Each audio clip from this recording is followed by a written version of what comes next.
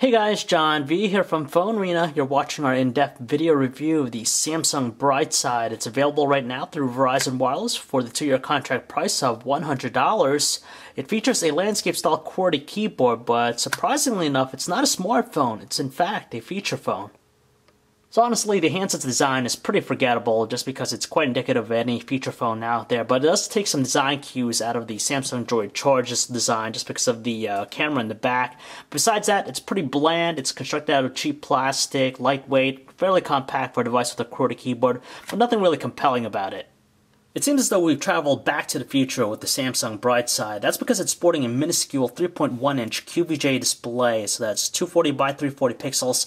Obviously, it's not big on details, and on top of that, color reproduction is a little bit on the bland side. It has some very poor viewing angles, easily washes out. Interestingly enough, though, it is a capacitive touchscreen instead of a resistive one.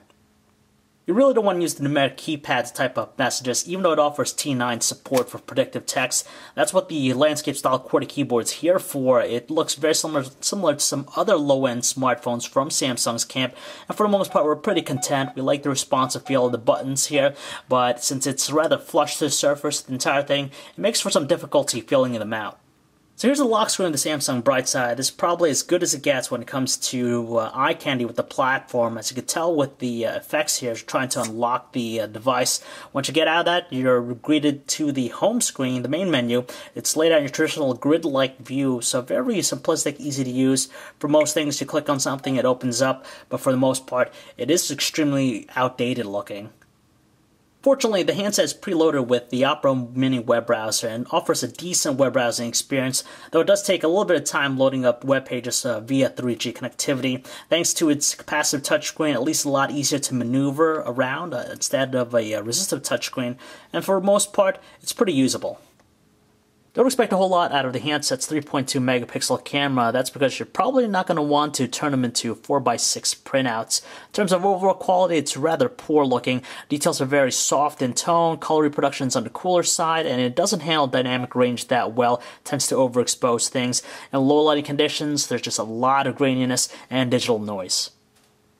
As for video recording, all we have to say is just forget about it. It has a maximum shooting resolution of 176 by 144 pixels, so don't expect a whole lot in details. It's pretty much lacking in that area. It's quite evident. It moves very slow at 15 frames per second, and audio recording is extremely distorted. It's pretty bad, to tell you the truth. Luckily, call quality is somewhat tolerable with the Samsung Brightside. The earpiece puts out a decent volume, and voices are clear and distinctive through it. On the other end of the line, there, our callers did say that our voices have a little bit of a crackly sound to them, and when we switch to speakerphone, it exhibits some squeaky tones.